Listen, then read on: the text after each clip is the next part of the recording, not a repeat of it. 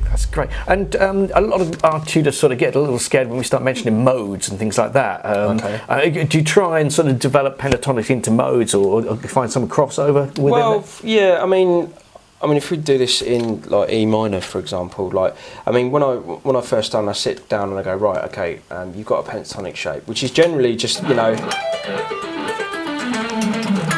which is just generally your first, you know, which is, yeah.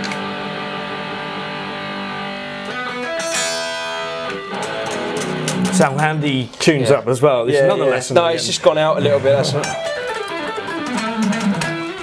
okay. Yeah. So yeah, you've got your first position pentatonic there, which you do, and then I try and get people to just learn 1 3-note per string scale within that key as well. So I suppose you'd probably look at natural minor, which looks like this.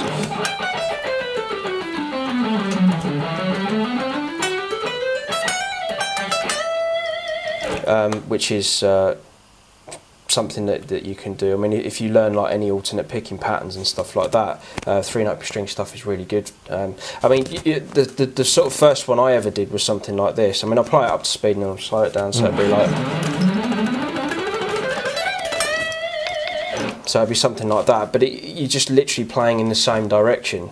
So you start with your first 6 notes, and then you start that again from the next string down. So you do this. Oh. Really? It's actually, now you've broken it down, it looks pretty simple, isn't it? Yeah, and then just start with the downstroke. So you just. And you've started downstroke because it's a 3-note per string scale. Is that why you downstroke first? Yeah. Yes, yeah. So yeah, but I mean, it's a good thing to practice like your alternate picking. You know, doing stuff like that, and it's a relatively simple scale to do. You know, especially to get at a reasonable speed. And how